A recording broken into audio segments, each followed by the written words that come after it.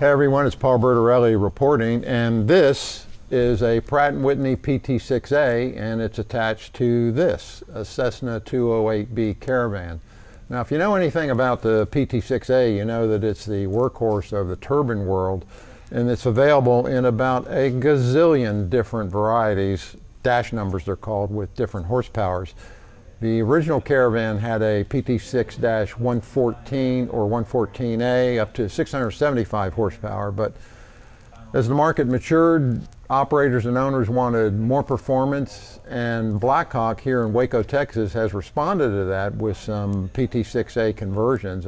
Bob Cromer is going to tell us about it, particularly this one, which is a new model for them. It has a PT6A-140 at 867 horsepower. And we'll fly the airplane with Chris Duncan and show you how that extra horsepower improves performance.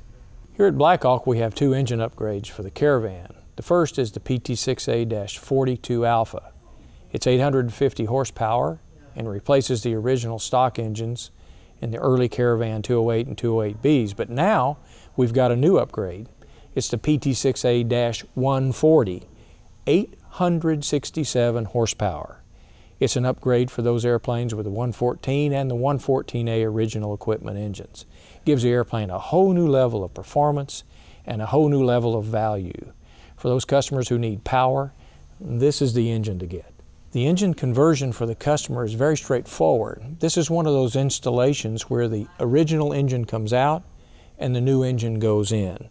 Certainly there's a lot of work involved in that, a lot of mechanical work, electrical work involved, but in 2 to 3 weeks an average shop can exchange the engine. And of course what you get for that exchange is a brand new engine, brand new warranty, and a lot more horsepower for performance. For those customers who decide to upgrade to a new PT6A-140 in the Caravan 208, 208B, they have a price decision to make, and that is, do I overhaul or do I put the new engine in? Our new engine cost is $604,000.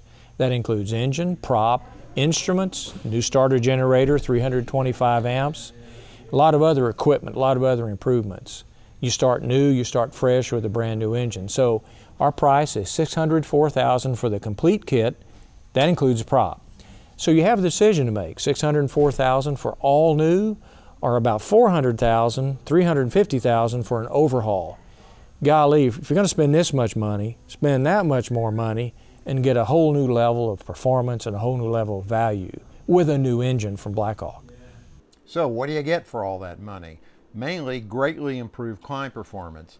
I flew with Blackhawk's Chris Duncan in the converted airplane, and to start off we did a climb to altitude simulating the original engine power. That's easy enough to do because the conversion includes a new set of Howell digital instruments, so we could set the torque equivalent for the original 675 horsepower. On a timed climb, we got to 10,000 feet in 9 minutes and 39 seconds. We leveled off in cruise and trued at 171 knots, burning 329 pounds per hour, or about 47 gallons. We repeated this same exercise, this time using the Dash 140's full 867 horsepower. That yielded a time to climb of 6 minutes and 25 seconds, and it would have been faster, but because of the high deck angle, I was a little shy at holding the best climb speed. At 10,000 feet, the cruise speed was 180 knots on a fuel flow of 366 pounds, or about 53 gallons. For additional range, you can of course throttle that back to match the original aircraft's fuel flow. Blackhawk says the main market for the XP140 conversion will be skydiving operations, and that makes sense. Jumpers will get to altitude a lot faster and operators will get more loads per hour.